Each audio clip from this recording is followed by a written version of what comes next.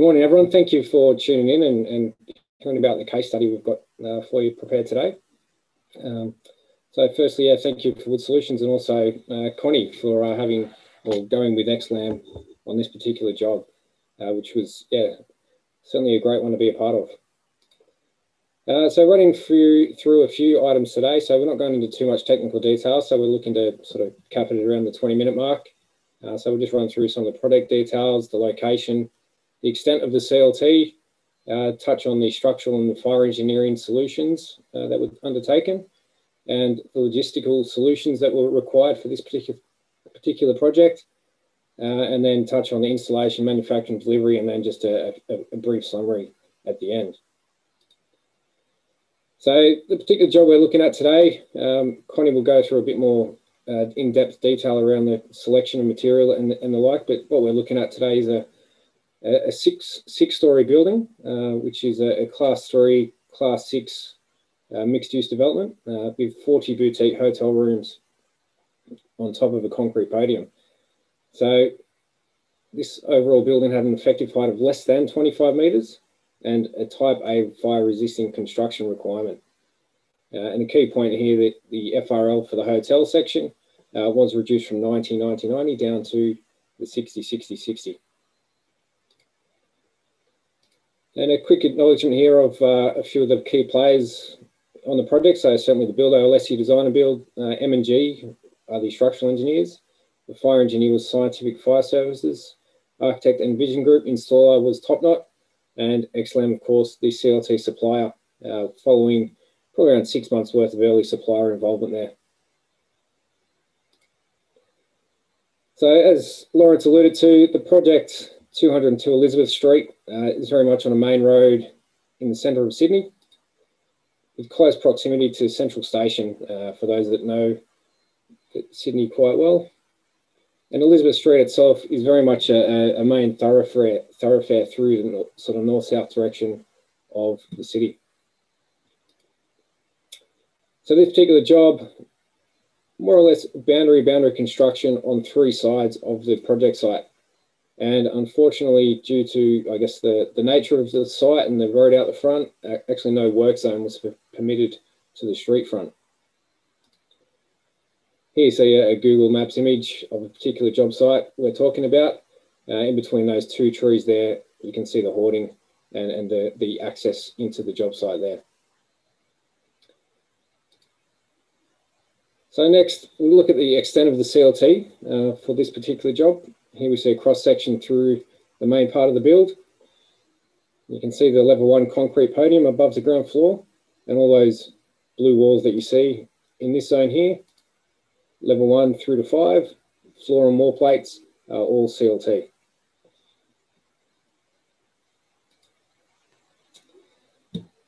So here's some snapshots of the particular model that we developed for the project. So as I mentioned, predominantly CLT from the level 1 podium, floor, walls and cores. So that's the stairwell and the lift shaft.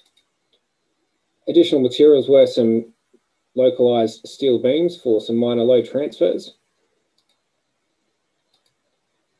And a part of the overall building system, we utilised a site fabricated LVL boundary wall, which utilised the TBA Firefly approved wall system using the INEX board, which I'll briefly touch on again later on.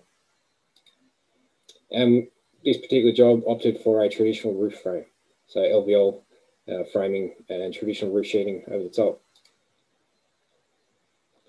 So briefly going into the structural and fire engineering solutions. So as required, generally with mass timber buildings, the structural engineering certainly does take the lead from the parameters as set out by the fire engineer. So this certainly extends to the FRL, of course. So as mentioned before, the FRL for level 1 through to 5 achieved a rationalised FRL of 60-60-60, down from the generally required 90 minutes.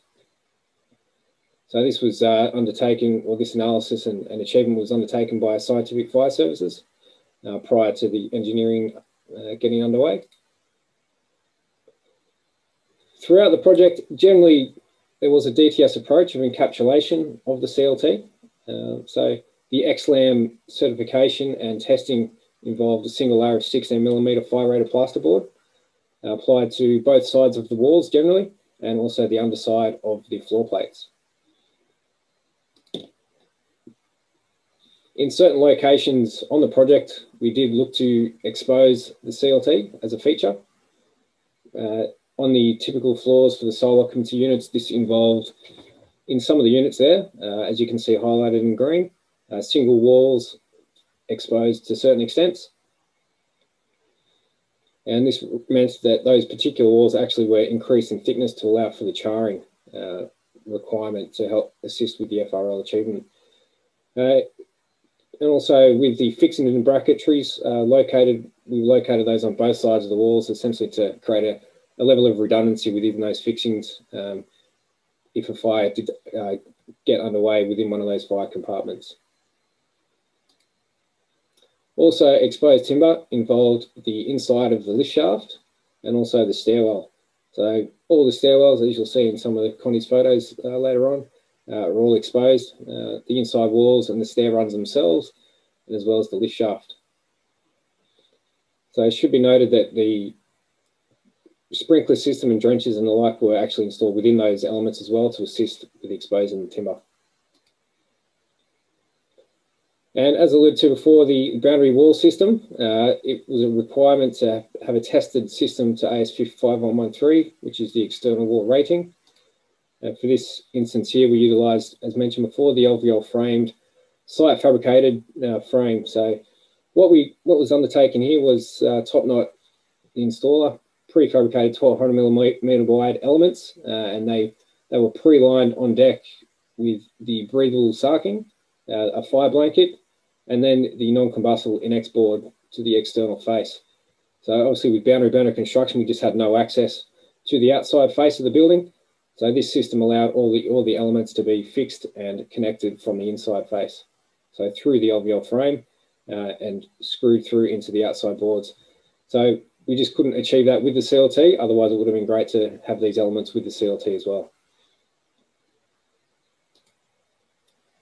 And some additional requirements here, of course, floor and wall systems tested with two AS 1530.4 and also penetration fire stops and the like, all of which XLam had previously undertaken a plethora of testing, both of our panels and various different products. So all in all, for this particular job, no additional testing was required to certify the project.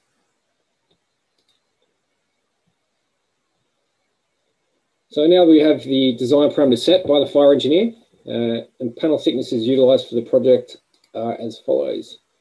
So generally for the floor, with an encapsulated soffit, we utilised a 5-layer 160mm panel. The walls, when they were encapsulated, 105mm. Where they were exposed, they were increased to 145 between the rooms. And for the cores, we were able to achieve a 125mm thick panel going up. So they were encapsulated on the outside face, but exposed on the inside.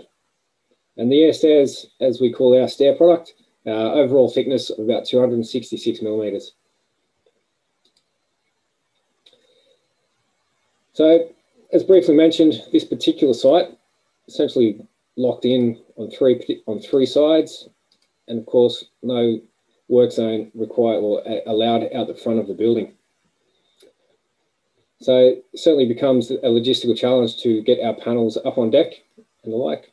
And of course, being quite a key site within the city, the design itself looked to optimise the street frontage, so it was side to side as well. So taking advantage of that full street frontage with the design. So this then left only a zone to the rear of the block here, where we could lift materials up above the podium slab. And with the crane placed within the lift shaft, the end result was that we could actually only lift panels to approximately 2.5 metres wide, 4.5 metres long through that rear penetration. So now the challenge essentially remains, how do we easily and safely deliver the materials to that location on the ground floor to above the podium deck to be lifted. So Connie and the team, not so much XLam in this instance, but certainly the project team as a whole came up with quite an innovative solution to install a turntable onto the ground floor. So here you see the turntable actually overlaid the typical floor plate. So this is from above the podium, but the turntable itself was applied onto the ground floor. So the diameter needed to be wide enough to allow for a small rigid truck to access the site. And here's just a very brief animation of, excuse me, sorry. Just a quick note, sorry. The M&G and design and construction of the temporary state of the podium and temporary transfer truss over to allow this to happen is probably a topic for another presentation itself. So just a quick comment there, because it was a bit of structural gymnastics to make this happen at the end of the day. So here we see a very rudimentary animation of the floor of the panels coming in off the street. So the trucks would enter frontways, driving in direct off Elizabeth Street, driving directly onto the turntable. Take a bit of a 180 trip around on the turntable and reverse back into position to the loading zone. So this then allowed our CLT panels and other materials to be lifted from that rear penetration.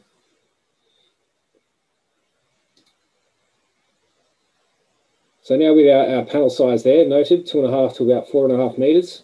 So what does that floor panelization look like? So here we see an overlay of the actual panelization of the typical floors onto the architectural layout. So as you can see, quite a number of panels, and ultimately the number of panels per floor, for the floor plate that is, was around 44 per level. So with a wall-to-wall distance of about 3.3, the room sizes were just too big to have a continuous panel. So we pretty much had each panel as a simply supported element between those walls. The penetrations themselves were very much processed off-site where they could be. There was still a bit of coordination to take place with some outlets that were caught on-site, but predominantly all the processing was done in our factory down at Wodonga. Now the green panels that you see here, they're actually H3 or T3G plus H3 equivalent treated. So that signifies panels that are under the wet areas and also the balconies and accessible rooftops. So another key feature of the design was the sequencing of the panels and the subsetting of the panels to about 30-40 mil to allow for set downs in the actual structure itself. So Connie may touch on this later, but the topping and the so forth was mainly isolated to those set down areas to achieve falls for outlets. Now looking at our walls, so in this instance here, because we were restricted to a maximum width of about 2.5 meters and length of 4.5, we needed to have panels that went full height, so 2.9 meters floor to floor, and they were limited to approximately 2.5 meter width. So for a job without any logistical restraints, we could certainly provide a panel to site, upwards of 12 meters, up to 3.4 meters high. So there was some sacrifice on this particular job due to restraints about how many panels we needed to incorporate into the job. So number of wall panels, there were about 78 per floor, and that included the windows and lintels, window headers and the lintels that you see there on that little snapshot of the model. So the walls were panelised to minimise the visual grade also. So the way we manufacture, we utilised a slightly different feedstock to achieve the visual panel, which obviously does come at a very slight premium. So we needed to reduce those areas, and we panelised the product accordingly to reduce that extra over. So service penetrations over the doors were also prefabricated, and they were sized to receive a standard size of a fire pillow from TBA Firefly. And another key element of the XLam offering for this job, the external walls were pre-lined with vapor permeable membrane, and the joints were taped on site prior to the cladding going on. So that's the front and the rear elevations of the building.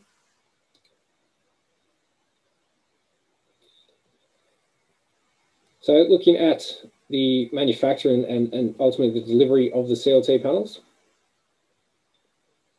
So overall on this particular job, the CLT was around 360 cubic meters of product. and the total number of panels supplied to site through XLam was about 511.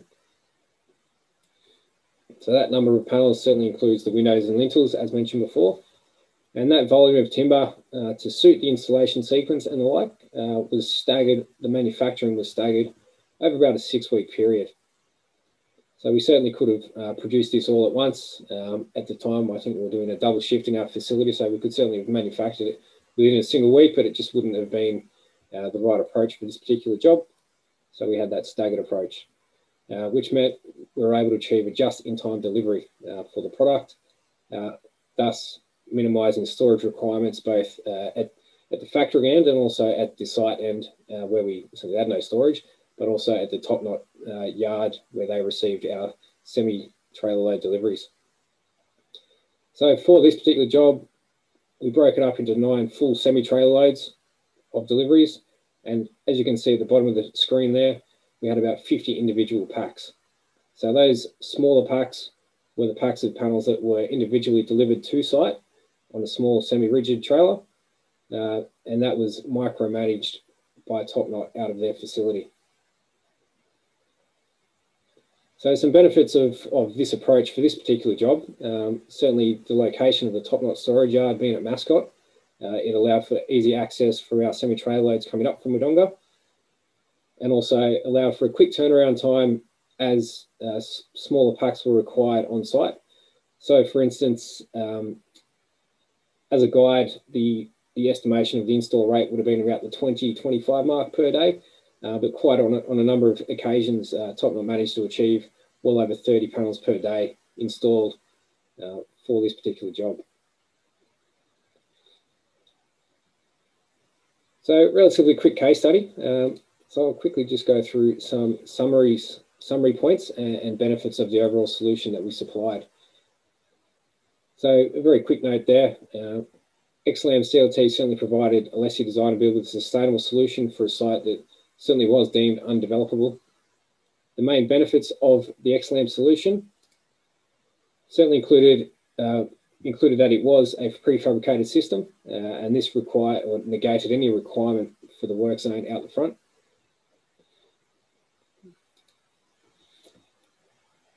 Certainly one of the main benefits of mass timber construction is a superstructure that is ultimately half the weight of a conventional concrete building. So this particular project resulted in huge savings for the groundworks, where we had our turntable, also the transfer podium, and also the strong back truss, which I alluded to earlier, which was on level 1. So essentially that full height, or 2.9 metre deep steel truss, is picking up the load of the building over to transfer that over the turntable.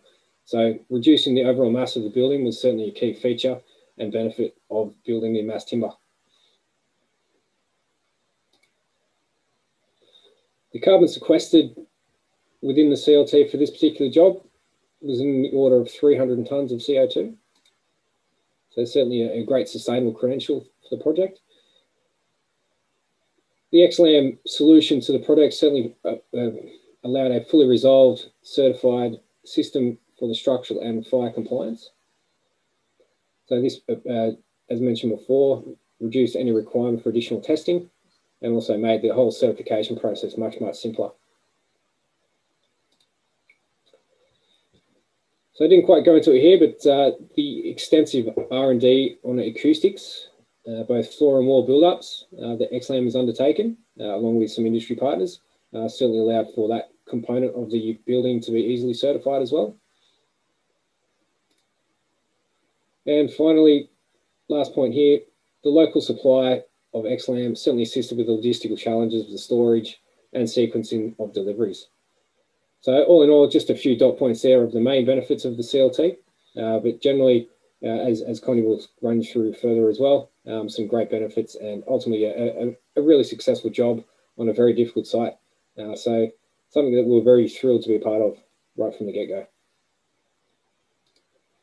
So I'll quickly wrap up there, the short 20 minutes case study, but please feel free to drop any questions in the chat box, and also reach out if you've got any other projects that you're keen for XLam to be a part of.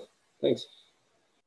Hi everyone, good morning. Thank you for joining us. So I'm Connie, as I've been introduced from Alessi Design Build, and we've designed and built the Clancy, which is at 202 to 210 Elizabeth Street, Surry Hills. Just to start off with, I'll give you a bit of a history on how we acquired the site, how we were on the job, and how the project started essentially. So the client that I work with, or one of my clients, is Paul Fishman from 8 Hotels. We've been working together for 20 years. So this site came up as a potential site. At the time, it was approved as a boarding house. When we went to look at the site, the main driver in even considering purchasing the site or acquiring the site was the logistic difficulty in actually building anything on this site. So previous to us developing the site, it has basically been sitting there undeveloped. There's been single-story structures, been used as a beer garden, but the site is a key site on Elizabeth Street, basically across the road from Central Station, and no one had come up with a solution for the site. So in looking at the site, the main factor was we had to build it from the inside. As Sean mentioned, no work zone, no potential from building from the street. Road closures were impossible. We only utilised road closures to install the crane and also for the concrete pours on the transfer slab. But apart from that, it's all been built from the inside. In doing that, we had to install the turntable. So the turntable that you saw in the plan that Sean brought up is only there for construction. Once we've completed construction, the turntable will go. So basically the construction methodology was firstly driven by the logistics, and then the construction methodology was developed and driven by the CLT solution. We looked at a few different prefab options. So we also looked at prefab concrete, potentially Dinsel, a number of prefab solutions. I was always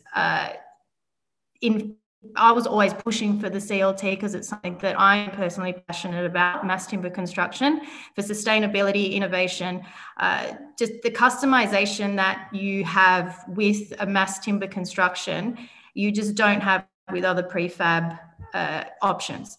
It's basically completely customizable. Because we were so restricted in what we could do, the panels had to be sized to work with our site.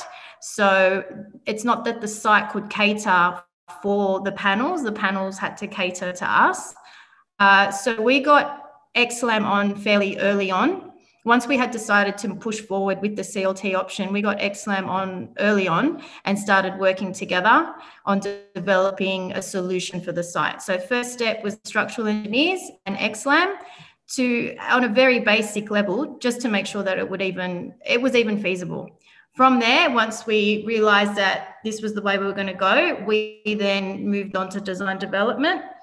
A key thing is mass timber construction and CLT construction, whether it be a difficult site like ours or any mass timber construction, is for the efficiencies to be realised in using mass timber. And the efficiencies are mainly time. The design development has to be fully resolved before that first panel comes to site. Now, that design development is across the board. So there has to be a fully resolved design. There's no D&C element that you have when you're doing a mass timber construction, because it goes together like a jigsaw puzzle. So there was 6 months of design development, which included consultation with brigade, fully resolved fire engineering, structural engineering, Section J, energy efficiency, acoustic, all of those things need to be resolved because it's all those things are prefabbed. So 6 months, but then out of that 6 months of coordination across the team, we then have a structure of 6 stories, including all load-bearing walls, stairs, lift shaft, that went up in 8 weeks. So we realised the efficiencies because of all the hard work we did in resolving all the issues prior to those panels coming to site. So in developing the design, like Sean illustrated, the 3D model, the working drawings, the panelisation of panels, the sizing of trucks, all those things were resolved and finalised before the first panel came onto site. Then each panel went in as per the 3D model. So it was definitely realised as per the 3D model. So as the panels came in, they were installed. Now, the team that worked on the site, and again, I stress that is so critical to get early contractor involvement. So after DA, developing CC, developing design, services design, essential services design, it has to all be done prior. So the team that we had, M&G, Envision, Top Knot, who were the installers, Boss Engineering, who was the structural steel fabricator, Design Confidence, Acoustic Logic, and Concise Certification, who were the PCAs, critical to have that team working together to come up with a resolved design. Now, because we were landlocked, and as Sean also illustrated, we did have to utilise a boundary wall system that was tested with the CLT, but could also provide for being able to build all from the inside as well. So it had to be, we couldn't get to the other side of the wall for waterproofing. We couldn't get to the other side of the wall for, you can see it there in that photo, you couldn't get to the other side of the wall for fire rating. So the INEX wall system that is tested with the TBO Firefly fire blanket is the system that was used, and all prefabbed on site and then lifted with the crane. Now, with the crane, we only had the crane on site for the lifting of the CLT. So the crane went in, once the CLT was complete and we had lifted the roof members, the crane was gone. So in terms of efficiencies, the efficiencies that you realise with the use of CLT is in time. Prelims are reduced, down to management, down to crane, but key thing, it all has to be resolved prior. As Sean said, also the structure. So the structure of the building is piles. Then we've got slab on ground, blockwork walls, ground to first, core field, 140, and then transfer slab above that, CLT above that, including all internal load-bearing walls. CLT floor panels spanned from wall to wall. So every wall internally is load-bearing. The building is fully sprinkler protected, so deemed to satisfy generally throughout with encapsulation, but where we have the exposed CLT walls, it was an alternative solution, and we had to illustrate from a structural perspective and a fire engineering perspective that the building wouldn't fail on failure of sprinklers, and that's what was done for the brigade. But essentially the alternative solution was sprinkler protection, so additional wall wetting, sprinklers on those elements. In terms of, so then the key elements in terms of construction, we had to look at waterproofing, energy efficiency, how those walls, so obviously the CLT has performed as a material, but to achieve acoustic, to achieve section J, it was all done through lining. So generally it was cavity, insulation, plasterboard, different solutions for boundary walls to intertenancy walls, all customized, because nothing is typical about this site and nothing is typical about our design. So we have the exposed timber in the fire stair, we have the exposed timber in the lift shaft, and again, those solutions are all alternative solutions in a very, very detailed fire engineering report that we managed to achieve everything we wanted to achieve. There was nothing that we sort of wanted from an aesthetic perspective or a construction perspective that we didn't achieve. It just took the time to resolve. You can see in this picture the strong back that Sean referred to. So that strong back is actually part of the temporary structure that we had to install to allow for the turntable to be installed. So the turntable is basically in place of where the permanent structure needs to go. So that strong back had to be installed to basically hold the slab up, so to speak. So the final point, which is one of the most important points, is sustainability. So as a sustainable product, obviously renewable timber, recyclable, but on top of that is the waste that's generated from the installation of the CLT is so minor. Like we've only got packaging. So the panels come to site, they're packaged, the packaging is removed, that is your waste. If you imagine if you'd been building in traditional concrete, whether it be blockwork, traditional concrete, tinsel, whatever it may be, the waste that is generated in comparison to packaging from some timber panels, there is no comparison. So from a sustainability perspective, and we did do a Green Star rating on the building, we did study on Green Star, and we do achieve. The structure itself only gains a number of points. So we'd obviously get all the points on waste generation and on the structure itself. But just as a sustainable product, I really feel like there's nothing that compares to mass timber construction. So that's on the sustainability. Probably one final point is the facade treatments. So we didn't want to do a cladding on the facade or one of the systems that generally are used. We couldn't leave it exposed because it is a hotel use and the class of building. So we did a brick facade. Again, that was a bespoke solution that, again, we achieved. So basically, what I'm trying to say is that with the XLam and the mass timber construction, I feel like really anything is possible. You aren't restricted due to the fact that you are using the timber construction.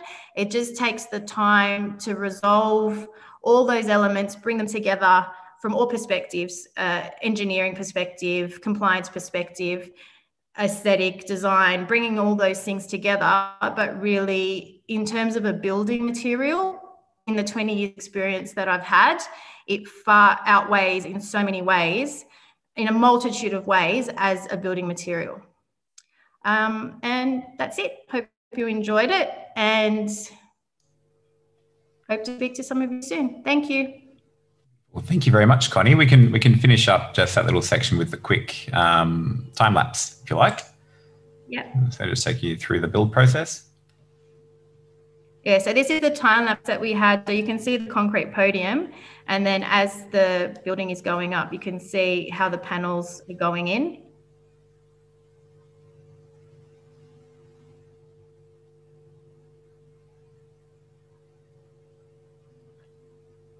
And it's basically floors, walls, and internal walls, then perimeter walls as each floor goes up. All the facade walls are wrapped in Proctor wrap. They already come pre-wrapped. You can see the supports as the walls go in. As the floors go in, they can then come out.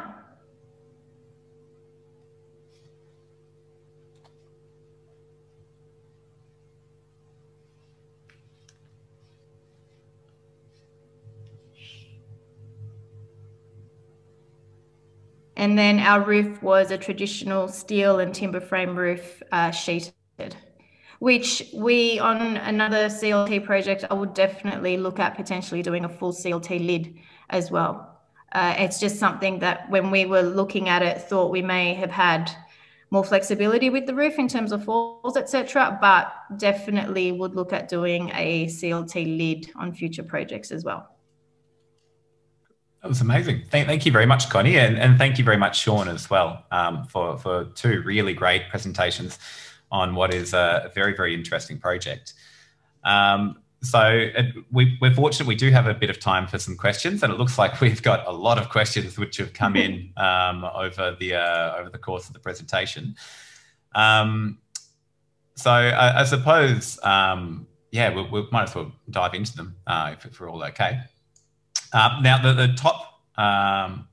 top question, which we've received with the most upvotes, which I believe, Sean, you've said you're looking to answer, is it might be a question for the fire engineer, really, but how was the FRL able to be reduced from 90-90-90 to 60-60-60? Was it an alternate solution or a performance solution, as they know? It was an alt sol. Yeah, absolutely. Yep. Yep. So that obviously utilised the fire engineer, scientific fire services, and yeah, actually on this topic, because it is a really interesting topic. You were saying that the design incorporated some of the approaches which are identified in the deemed to satisfy solution in the NCC, being encapsulation of most of the timber. There's obviously those other three main requirements of the deemed to satisfy solution, being sprinklers throughout the project, non-combustible insulation, and cavity barriers where you have a vertical or an opportunity for fire to spread. Were any of those or all of those also utilised in the project? All of them. All of them. Yeah, cavity barriers on the facade as well as floor to floor with the Inex wall system. So Insubat was used on the facade and on the wall to wall. Beautiful. Cool.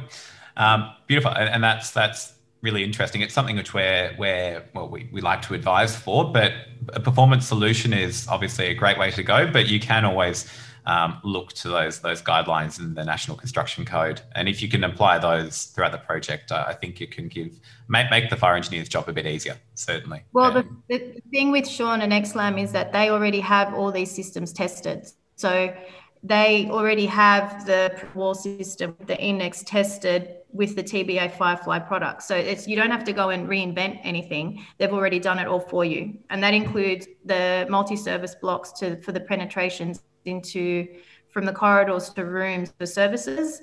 All those things are tested because that is so critical. Already you're doing something that is a completely different construction methodology than traditional. And then on top of that, have to go and have things tested or try and find things of your own accord to make sure that things work. XLam have those solutions for you. They've got a list of all their tested systems, and they've got a solution. For my job, what I found is they had a solution for everything.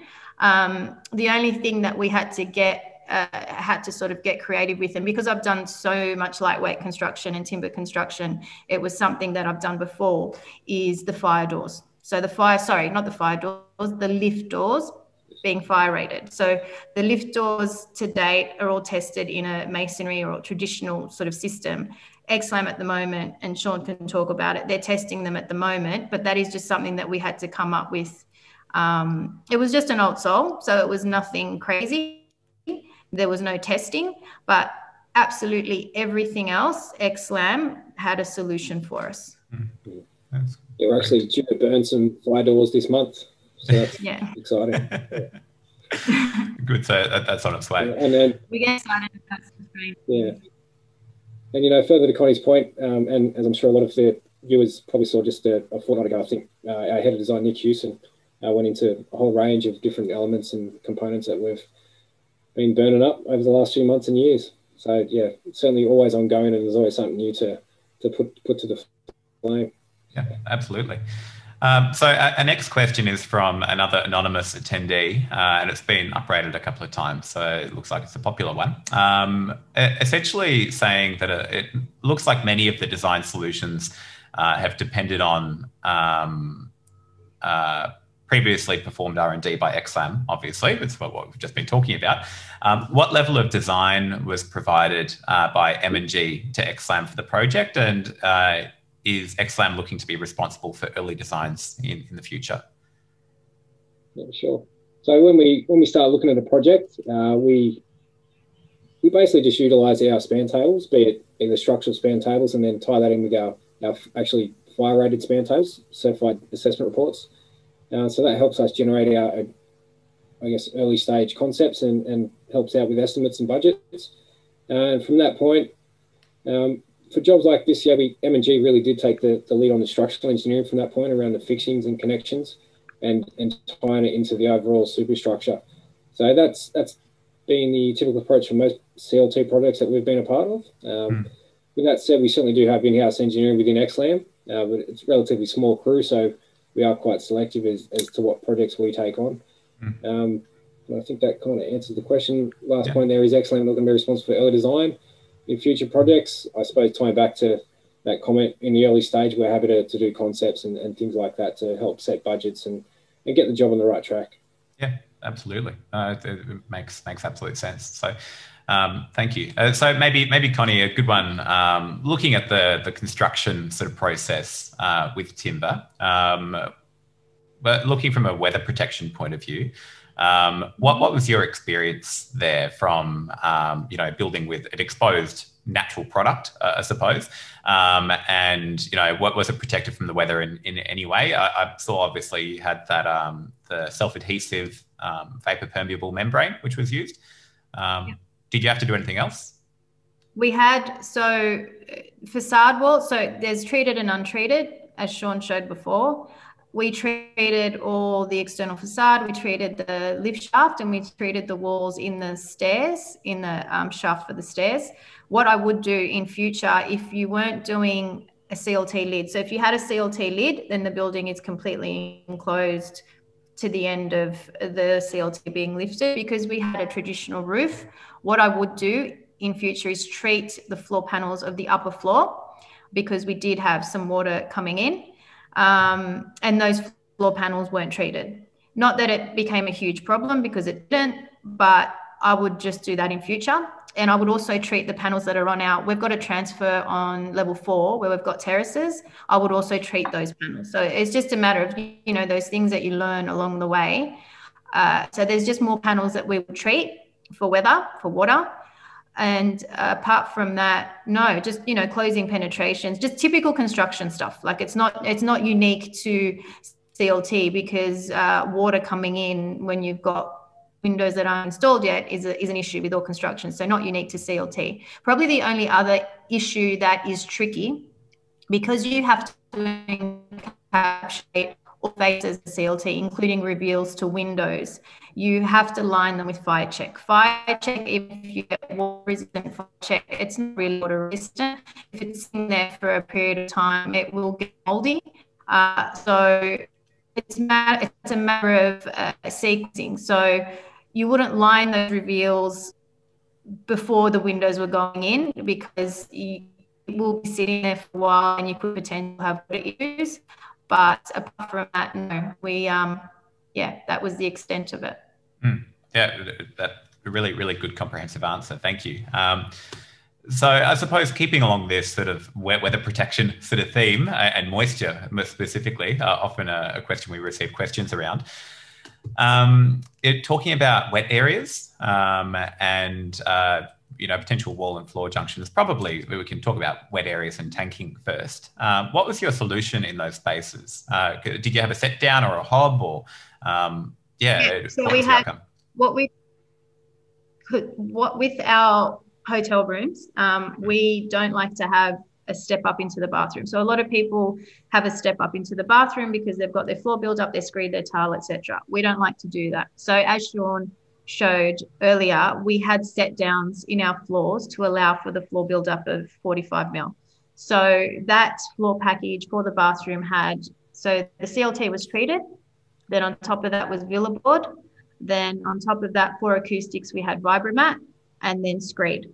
Now below the screed we do the waterproofing, which is then turned up at the corners. Then on top of the screed, we do hydroproxy. So on top of that substrate of, now the Vibromat is for acoustics. So depending on the class of building, you may not need the Vibromat, but the waterproofing element is the Villa board going down first to give you a substrate for the waterproofing to stick to. Beautiful. That's great. Thank you. So we might move away from this topic a little bit, just because we've spent a bit of time on it, and obviously there's a lot of other questions, many other questions we can talk about. I've seen a couple of different people asking around the floor-to-floor height, and then also the finished floor-to-ceiling height, and, you know, the services zone, I suppose. Is there a lot of room for services, and how have they been reticulated? Would you know that just off the top of your head? Yeah, so floor, top of floor to underside, so top of timber to under timber, 2.9. In the rooms, because the acoustics, so you have to deem to satisfy, everything has to be lined in fire check, including the underside of floor panels. So you've got that, then you've got 150 mil cavity under that, which is for acoustic separation. And then you have your suspended ceiling below that.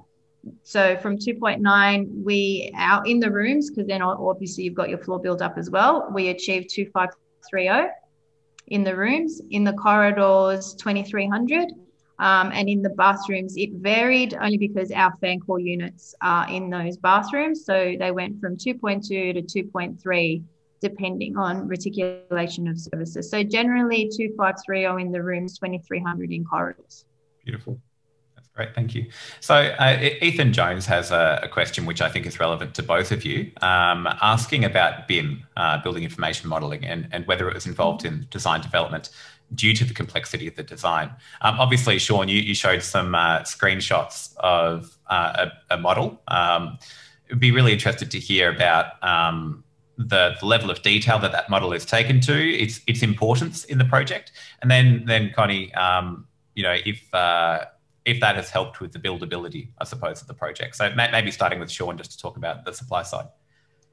Yeah, sure. From a supply point of view, the way we operate, we don't necessarily get into the BIM modelling until we are officially engaged as a part of the project. So that's very much a part of the shop drawing process. So those models that I showed in my slide there were the XLam shop drawing models. So we obviously model that down to the millimetre because we need to obviously detail all the half lap joints, the 1 or 3 millimetre tolerances, the running dimensions between panels and things like that. So that's the 3D model that we get involved with. Prior to that, Connie, I'm not exactly sure what extent the BIM was used prior to us getting involved, sorry. But you might have some comment there, Connie? So prior to XLam being involved, resolving the cross-laminated timber and resolving the mass timber construction, the model is absolutely critical. Prior to that, no, we hadn't really used the BIM modeling in. It was all planned. Yes, we had 3D, but it was more through Revit. We used the model, but the model that we then used with XLam is absolutely critical because we literally sat together with Tyson that works with Sean, who's their project manager, going through every single panel and how those panels will work, how they would get installed, if there were any details we needed to change. Absolutely critical. And we did that 3 or 4 times prior to sign off. And then on site, you use that model to install. So Not and their boys on site literally had iPads with the model. They knew what was being delivered, and it was actually quite amazing because you have this 3D model of the building, which with each panel sequentially numbered. The panels arrive in that order and they go in as per the model. So from that perspective, it's absolutely critical. Yeah. So generally speaking, with this type of job with a flat constant soffit, I guess from our point of view, it's not as critical. Certainly when you go to a post and beam office where you got penetrations through beams and services to coordinate, yeah, probably earlier on, prior to the XLam involvement would certainly be suggested for a BIM model.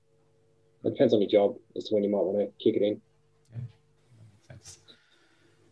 So I suppose continuing on with, I guess, that buildability theme and the actual construction process, Connie, David Fletcher has asked a couple of questions around the actual program time of the project, of the timber section of the project, and the number of people who were working on it for the installation point of view. Would you have any of those figures at the tip of your tongue? Yep.